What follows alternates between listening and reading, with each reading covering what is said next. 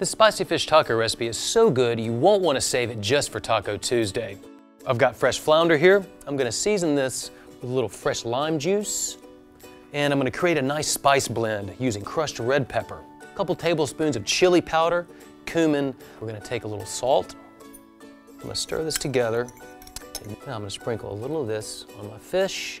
You want to season both sides. Really make sure that you get it evenly seasoned. We're going to take the remainder of this and we're going to season our yellow cornmeal mixture. I'm going to take my wet hand, handle the fish with that, get this seasoned cornmeal mixture all on it there. Lightly shake. So get my fish nice and dredged. My oil is getting hot, 375 degrees. This fish is going to cook up quickly and stay nice and crispy. Just ease my fish down in there. You can hear that sound immediately. That's when you know all the good stuff's happening.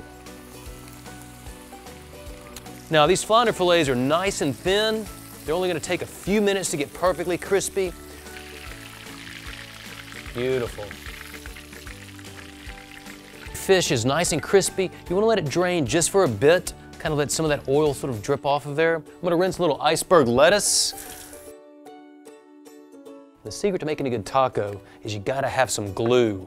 Our glue in this part is going to be our guacamole. It's very simply done: avocado, some lime, a little salt and pepper. I'm going to take the fish, I'm just going to break up pieces right on top of the tacos.